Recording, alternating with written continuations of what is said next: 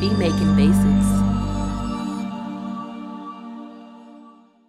What's going on YouTube? Beat Making Basics back again with another dope video. If you're new to my channel, please do me a favor. Go ahead and subscribe, okay?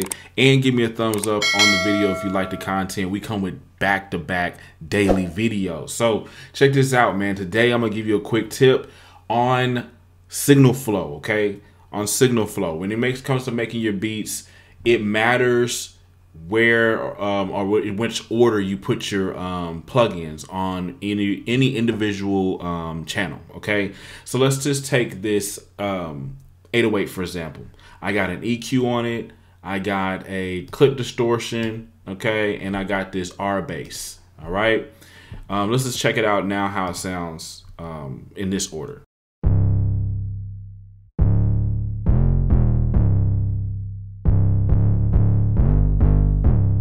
All right, so we got a pretty nice sounding 808.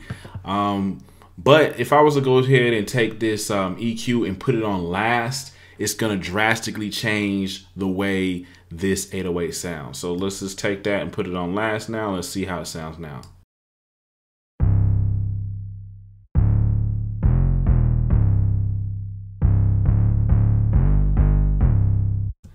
And the reason why this sounds different is based on signal flow, okay? If you just want to imagine for a second, right, that there is a cup of water right here, and it is pouring right into this channel. Let's say that cup of water is pouring actually the audio or the signal of the audio right here in this channel. If you look at the water and imagine it coming down here, it has to go to certain filters. So let's say this is a filtered water thing. And this is for the example purposes. Depending on which filter or which plugin you put right here is going to depend on how it affects the sound, okay, or the water, if you will, with this example. All right, but anyway, you just want to make sure that you're putting like your EQ first, okay? I usually just, if you notice all of my videos, I always put my EQ first. After that, I usually put like a compressor, those type of plugins next, okay? And then after that, we're putting other effects like, you know, your delays, your EQ, you know, not EQs, your delays, your reverbs, and different things like that, okay? So there's a rule of thumb here. Even when I'm swapping out this like distortion with this R bass, it's gonna definitely change how the sound sounds.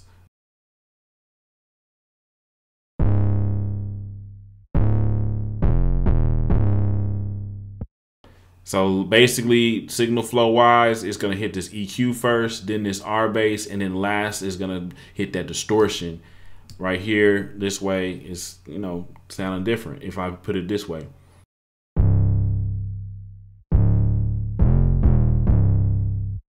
And it's also a way to control your sound. So like say if you want it to sound distorted, but you'd still want it to sound clean, then you might want to put your distortion like farther up in the actual chain right here.